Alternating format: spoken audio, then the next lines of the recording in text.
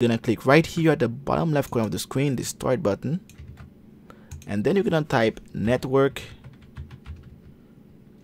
proxy settings. Okay, network proxy settings. As you type it, you should see this come up, and then you want to click on that right here, network proxy settings. Okay, or you can also click the start button and then click on settings right here, and then you're gonna click on network and internet, and then you can click on proxy.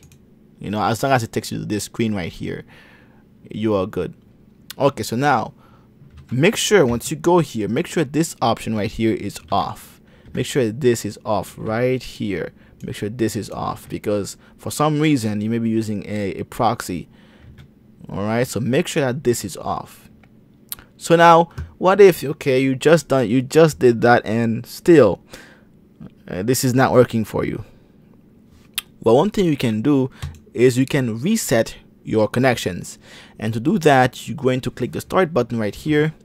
This time you're going to right click the start button, right click with your mouse, right click, and then click on where it says command prompt right here, command prompt with admin. All right, and so this should bring up the command prompt. Here it is, and here you want to make sure you type this. Type netsh winsock reset. Type this to reset your connections. Okay, so I'm going to do this.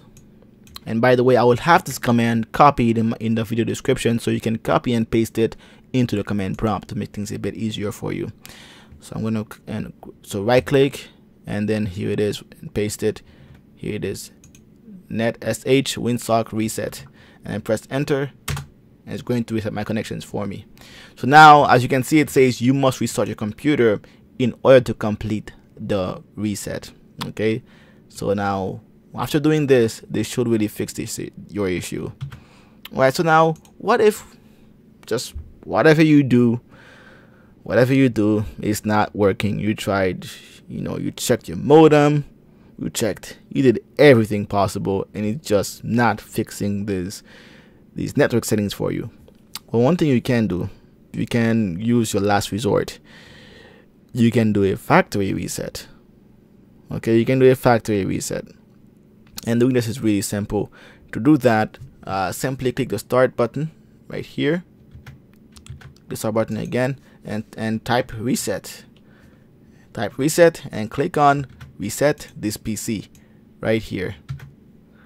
So type reset and then click on reset this PC, and then click on where it says get started right here, and then you should see two options: keep my files or remove my files.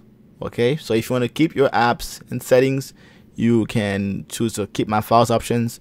If you want to remove everything, you can choose the remove everything option. Okay, so this is the last resort.